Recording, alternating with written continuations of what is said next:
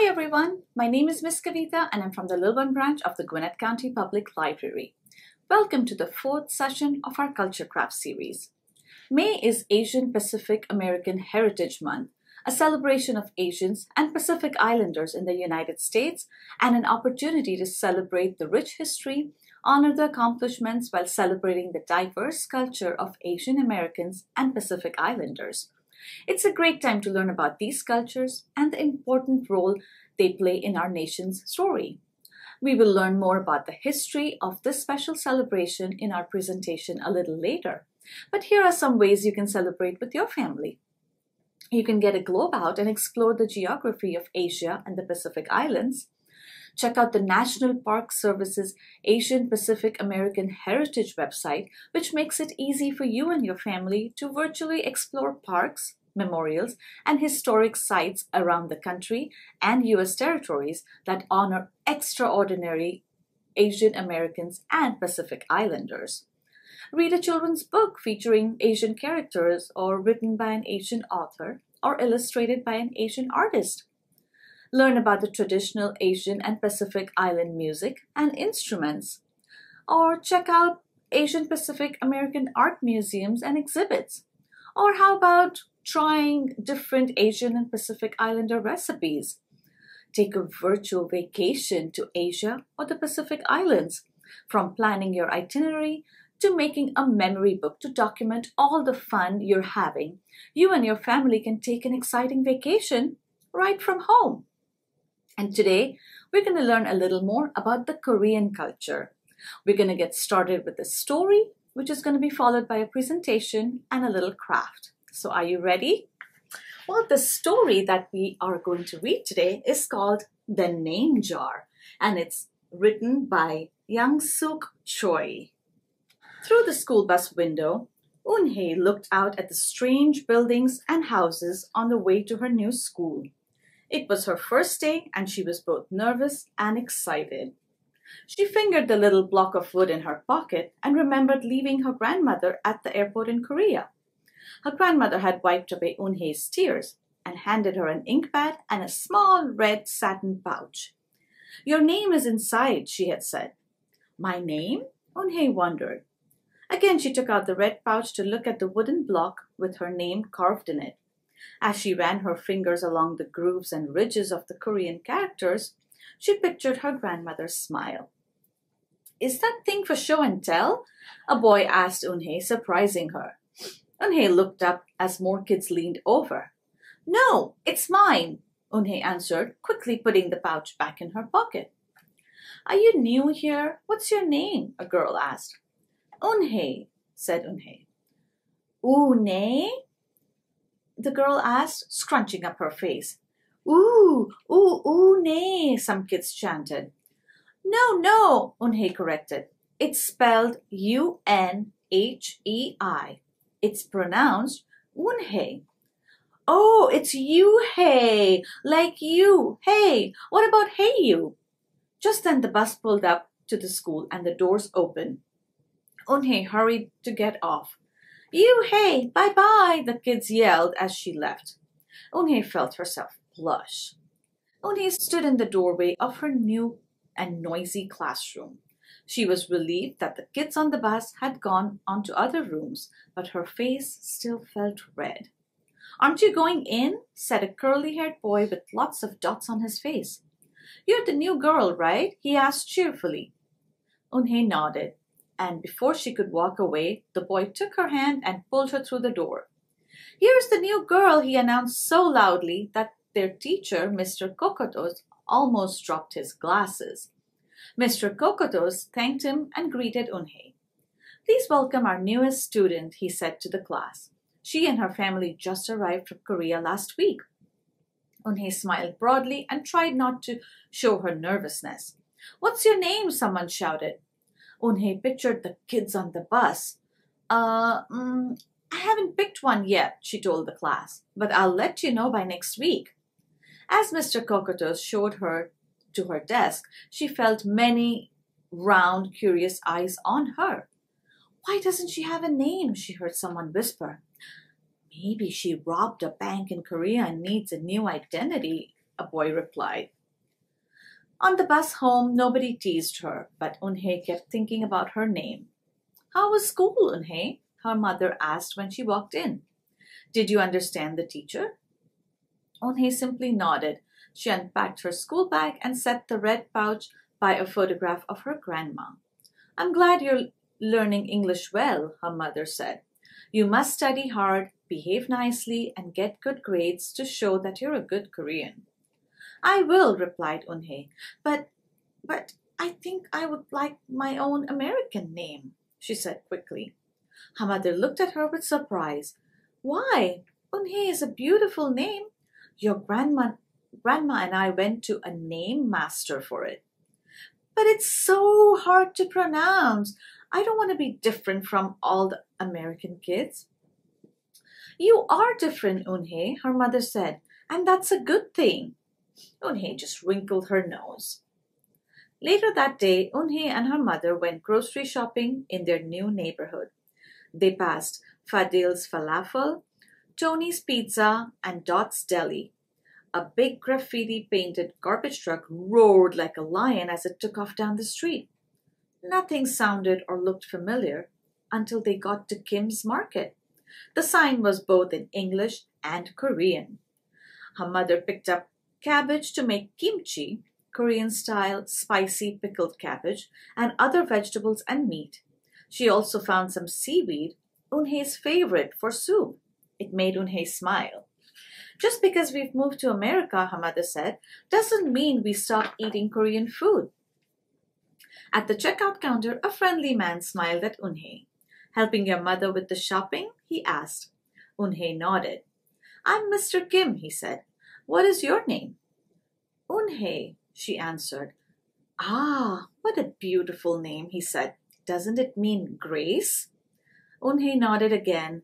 My mother and grandmother went to a name master for it, she told him. A graceful name for a graceful girl, Mr. Kim said as he put their groceries into bags. Welcome to the neighborhood, Eunhye. That evening, Eunhye stood in front of the bathroom mirror. Hi, my name is Amanda, she said cheerfully, then wrinkled her nose. Hi, my name is Laura. Maybe not. Her smile turned down. Nothing sounded right. Nothing felt right. I don't think American kids will like me, she worried as she began to brush her teeth. My name is Josie, she said to the mirror with her mouth full of toothpaste. The next morning when Eunhye arrived at school, she found a glass jar on her desk with some pieces of paper in it. Eunhye took one out and read it aloud. Daisy. That's my baby sister's nickname, but you can use it if you want, said Cindy, who sat next to her. Eunhye took out the rest of the papers. Tamela, I got it from a storybook, said Nate. She was smart and brave. Eunhye nodded and unfolded another piece. Wednesday. Yeah, you came here on Wednesday, said Ralph. Thank you for your help. A smile spread over Eunhye's face. Ralph quickly said, We'll put more names in. You can pick whatever you like or pick them all. You'll have the longest name in history. At 3 o'clock, the bell rang for the end of the school day. Eunhye looked out of the window and saw that it was sprinkling. It's the same rain, she thought, but in a different place. She watched other kids leaving in groups. Hey, a familiar voice called out to her. Eunhye turned around to see the curly-haired boy again. I'm Joey, and you, don't you have any name? Eunhye thought for a moment. Well, I can show you, she said, and took out the small red pouch. She pressed the wooden block on the ink pad and then stamped it on a piece of paper. This is my name stamp, she said. My grandma gave it to me. In Korea, I can use it as a signature when I open a bank account or write a letter. And whenever I miss my grandma, I use it to fill a piece of paper. Want to try it? She offered the stamp to Joey, and he carefully inked the stamp and pressed it hard on the paper. The red characters gleamed against the whiteness. Wow, that's beautiful, Joey said. Can I keep the paper?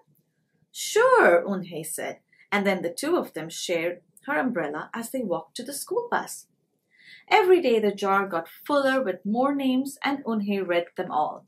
She found a few names she liked, like Miranda, Stella, Avery. They sounded interesting. I hope you choose the name I put in, Marco told her at snack time.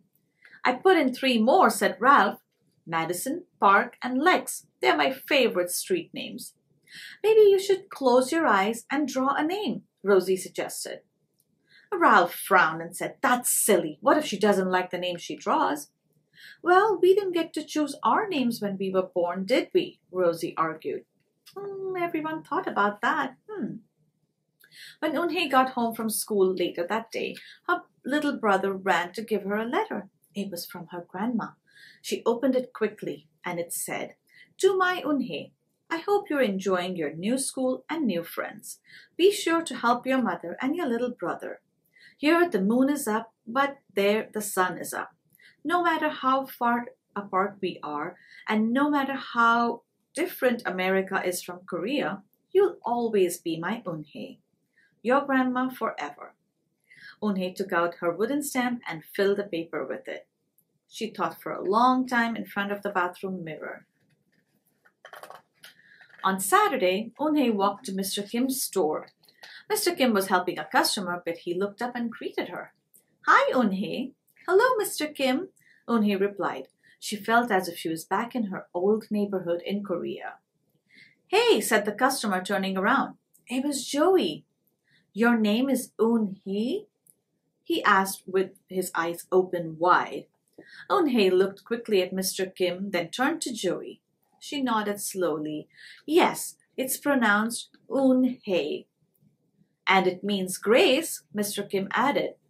Eunhye, Joey said slowly and this time perfectly. It made Eunhye smile. I'll have it ready for you by tomorrow, said Mr. Kim to Joey. Thank you, Mr. Kim. See you Monday, Eunhye, Joey said to her. He left before she could ask him why he was at the store. On Monday, Eunhye came to class early to look at the names one last time, but the jar wasn't on her desk. Instead, there was just a single piece of paper with the name on it. Eunhye slipped it in her pocket. Where's your name jar? Ralph asked as soon as he saw it was gone. I don't know. It wasn't on Mr. Kakato's desk or on any other desk, and it wasn't on the counters or any of the shelves. As other kids arrived, they helped to look. Soon Mr. Cockatoos came in and Ralph shouted at him, The name jar is gone! The jar with all the names in it.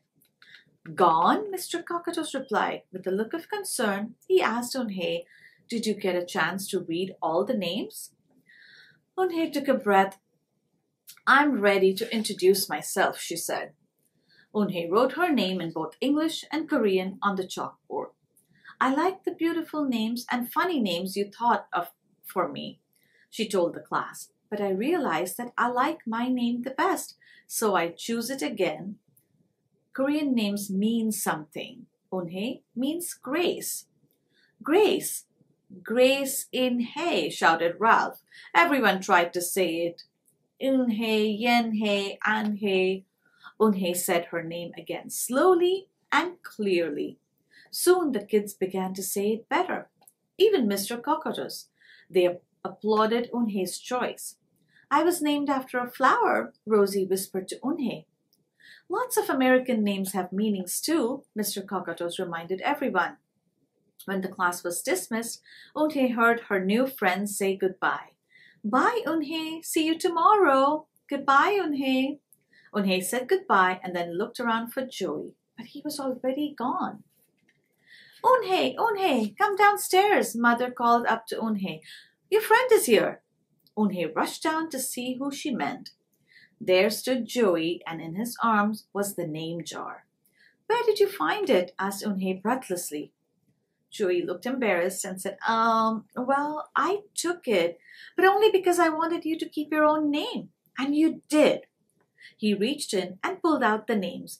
Do you want to keep them? He asked. Thank you. I'll keep them as a souvenir, Eunhye said happily. Then she pulled out a piece of paper from her pocket. Do you want this bag? Joey grinned. You can keep it. I'll return the name jar to class. Maybe you could put some Korean nicknames in it for us. Names with good meanings. I could do that, agreed Eunhye. I've already got a Korean nickname, Joey said. Mr. Kim helped me choose it. Carefully, he pulled a small silver pouch from his pocket. Then he took out a dark wooden stamp with beautiful Korean characters carved sharply into it.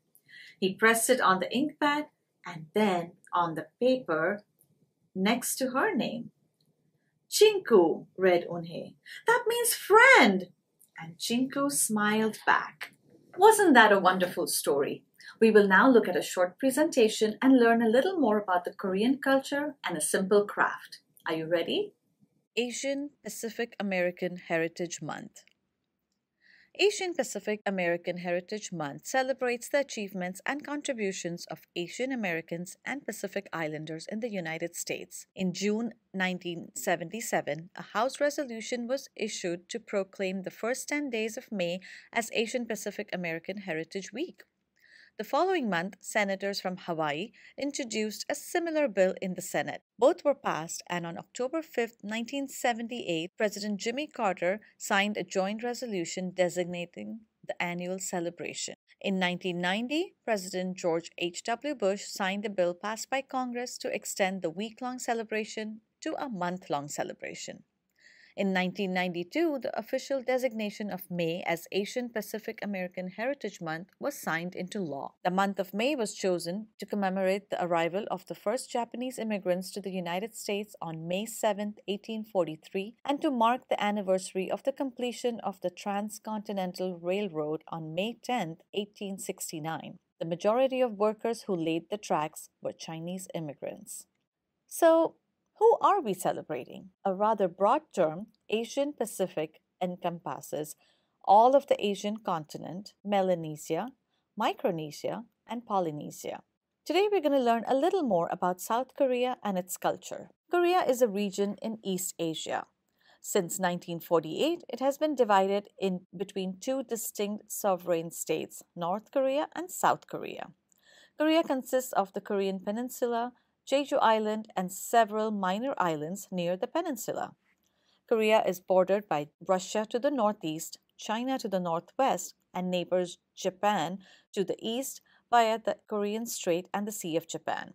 For many centuries, South Korea was an independent kingdom, but after 1905, the country was ruled by the Japanese. After Japan's surrender to the US after the Second World War in 1945, Korea gained independence again. But the country soon was split between South Korea, which is largely supported by the US, and communist North Korea. The relations between the two Koreas are strained. Since 1953, South Korea's economy expanded successfully. The currency of South Korea is won, and $1 is equivalent to 1,118 won. Geography and tourist attractions. South Korea is a mountainous country with about 70% of the land covered by hills and mountains. The capital city of South Korea is Seoul. Namsan or Nam Mountain overlooks the capital city of Seoul. The highest mountain of South Korea is called Hallasan, also called Mount Halla. Hallasan is a shield volcano and one of the three volcanic mountains on the Korean peninsula. South Korea sits on the Ring of Fire, where earthquakes and volcanic eruptions occur. Hallasan, located on the island of Jeju, is an active volcano. However, it has not erupted in many centuries. Jeju is the largest South Korean island and located to the south of the peninsula. It has moderate climate and is a popular holiday destination. There are more than 3,000 islands, mainly off the southern and western coastlines of South Korea. Bukchon Hanok Village is the preserved old quarter and traditional Korean village, which is a must-see. Here you will also find the Gyeongbokgung Palace. Busan is a large port city in the southern part of the country. In South Korea's second biggest city, you can do your shopping and temple tours, but also relax at some stunning beaches. Saraksan National Park is another great place to marvel at nature for its breathtaking mountains and snowcaps. There's also a huge Great Unification Buddha statue which weighs over 108 tons and is 14.6 or 48 feet high. Pyeongchang is a winter resort in the northeastern region of South Korea. The city was one of the sites for the Winter Olympics in 2018. The city is a popular winter holiday resort and can be reached via the Korean bullet train from Seoul. Did you know that the Olympic mascot, a white Siberian tiger, was called Suhorang, which loosely translates as protection tiger? Culture and traditions. Korea has one of the oldest cultures in the world. Koreans have passed down their traditions and stories for centuries. It has been shaped by different dynasties, wars, changes in religious beliefs, and modernization of the world as a whole. Some of the South Korean traditional arts are a variety of dance, paintings, craft, music, cinema, clothes, and cuisine. Let's take a look at each one briefly. Dance. There are several different dances in Korean culture, like folk dance, court dance, ritual dance, new traditional dance, and modern dance. The most popular of these is a fan dance called Bachechum. It's a type of neoclassical Korean dance that is based on various historical and religious dances. It's usually performed by groups of female dancers. This dance is performed at many celebrations and events in Korea and has become popular worldwide. Dancers use large fans, pink blossoms to create various formations that represent images such as birds, flowers, butterflies, dragons, and waves. Dancers wear brightly colored hanbok, the Korean traditional dress. This dance is usually performed with folk song or an instrumental solo, though court and ritual music is often used as well. The dance is known for showcasing the elegant and graceful aspects of classical technique in a format suitable for modern audiences. Paintings. The earliest paintings found on the Korean peninsula are petroglyphs of prehistoric times. With the arrival of Buddhism from India via China, different techniques were introduced. These techniques quickly established themselves as the mainstream techniques, but indigenous techniques still survived. Among them were the Goguryeo tomb murals. These murals inside many of the tombs are an invaluable insight into the ceremonies, warfare, architecture, and daily life of ancient people. Arts are both influenced by tradition and realism, and new genres of Korean painting flourished. Craft. There is a unique set of handicrafts produced in Korea. Most of the handicrafts are created for a particular everyday use, often giving priority to the practical use rather than aesthetics. Traditionally, metal, wood, fabric, earthenware were main materials used, but later glass, leather, or paper have sporadically been used as well. Ancient handicrafts such as red and black pottery share similarities with the pottery of Chinese cultures. Popular handicrafts were made of porcelain and decorated with blue painting. Korean furniture represents one of the great woodworking and design heritages of Asia and the world. Music. The music of Korea refers to music from the Korean peninsula ranging from prehistoric times to the division of Korea into South and North in 1945. Together, traditional music is referred to as guguk, which literally means national music.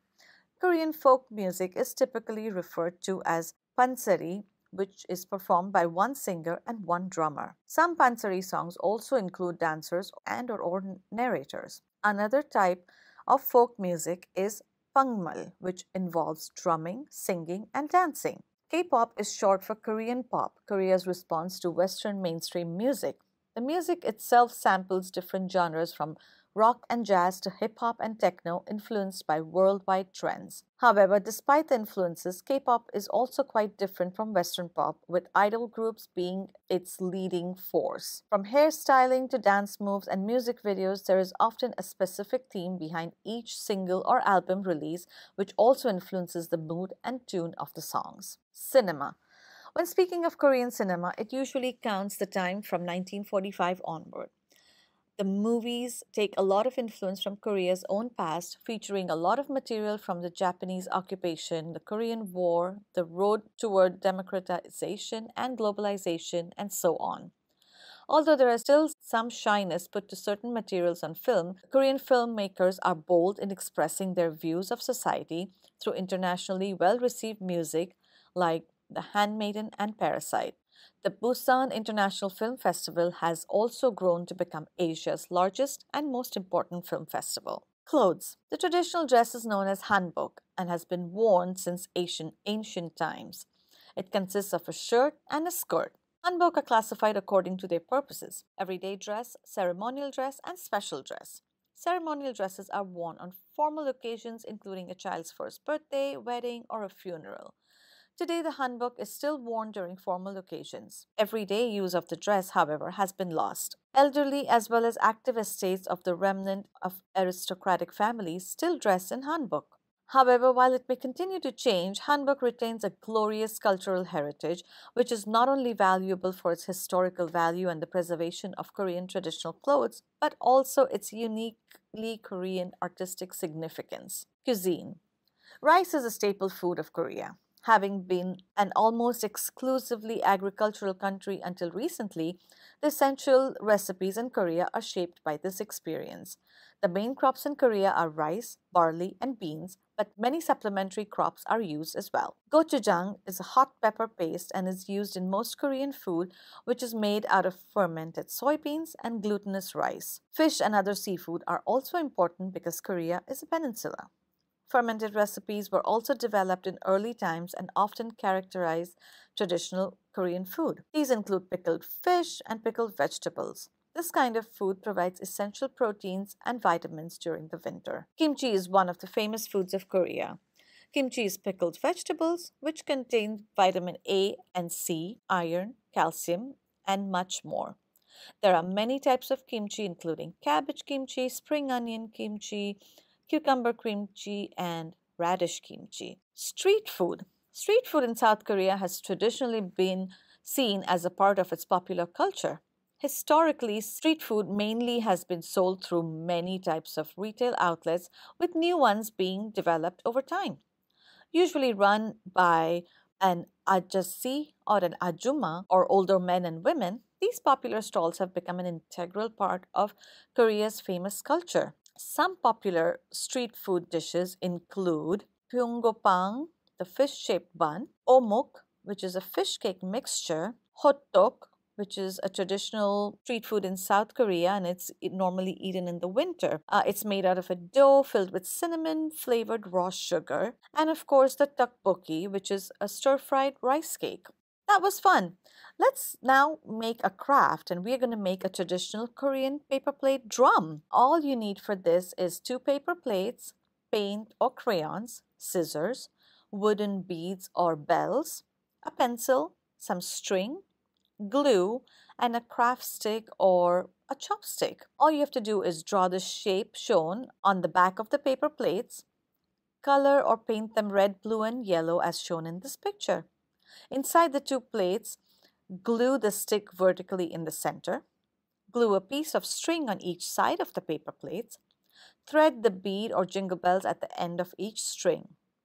Glue the plates hollow side facing each other. Once it's dry, roll the stick to rotate the drum back and forth for the beads or the bells to hit the drum plates, creating a Korean drum. That was wonderful. I hope you enjoyed watching this program as much as I did presenting it.